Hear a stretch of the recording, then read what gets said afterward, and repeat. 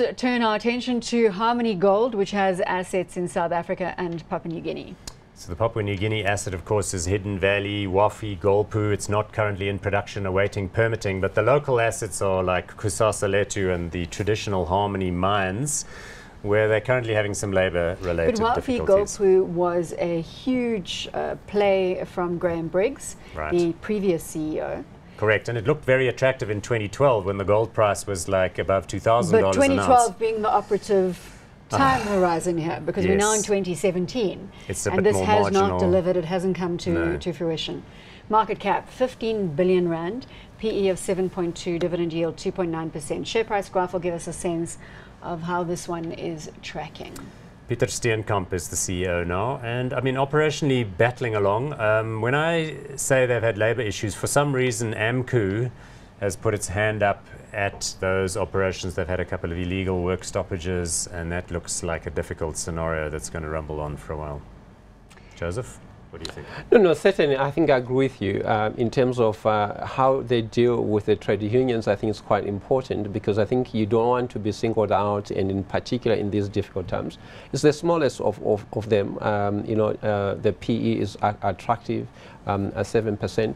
But I think from a return perspective, they are the lowest. So there are some still challenging terms. The operational and financial, there is a little bit of improvement.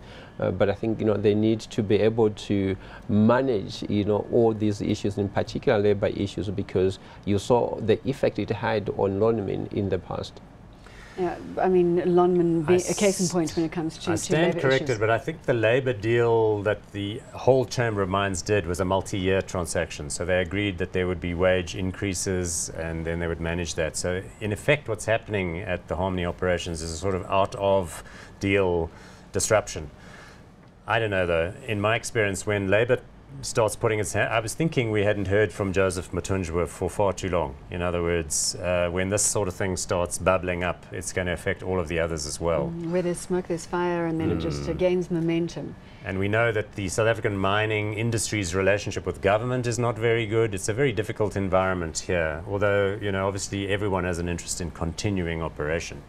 A very difficult environment, not just for these stocks, but actually for everybody operating in South Africa at the moment.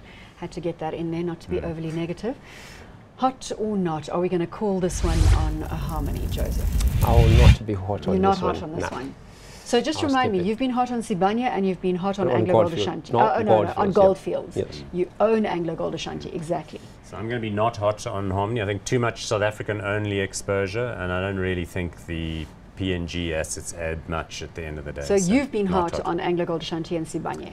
Correct, which are more global and which have got things going on and stand to benefit with their cost structures from a slightly different outlook.